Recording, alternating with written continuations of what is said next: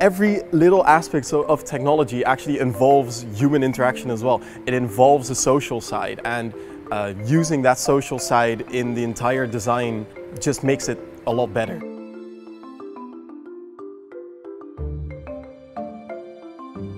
Hey. Good morning, Rick. Van Basten. I'm commercially responsible for one of our solution portfolios, the business technology platform, and some of the largest SAP Dutch customers. So customers such as Unilever, Heineken and ASML.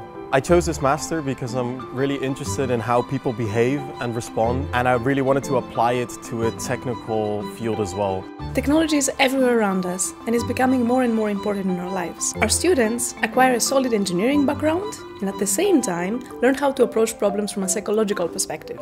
This unique combination is the only way to develop technology that really takes people into account. How did you actually end up at SAP? Like a lot of students, after my master I didn't know exactly what to do. And then I saw another student doing an internship in the US for 6 months. And I thought, that sounds like a great opportunity. And they shipped me for 6 months to Silicon Valley basically to do their traineeship. That was a great opportunity, and that really also set me up the rest of a successful career at SAP. The thing I learned the most about how people interact with technology is mostly that it's always different. Everyone has a different view on things, and it depends on your background, on your technical abilities. Meaningful project to me was an extracurricular project that I worked on where we created an autonomous and interactive drone to evacuate nursing homes.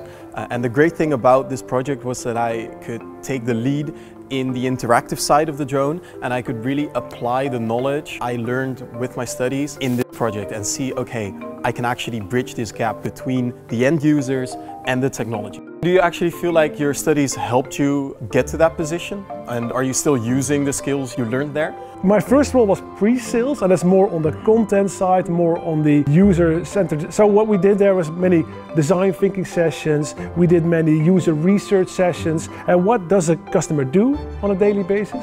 What systems does he touch? And where can we improve? That was really my first role, and there I saw many overlap in the HDI content. I personally see myself working in either consultancy or maybe in more of a startup situation where I can actually see the difference I make in a smaller team.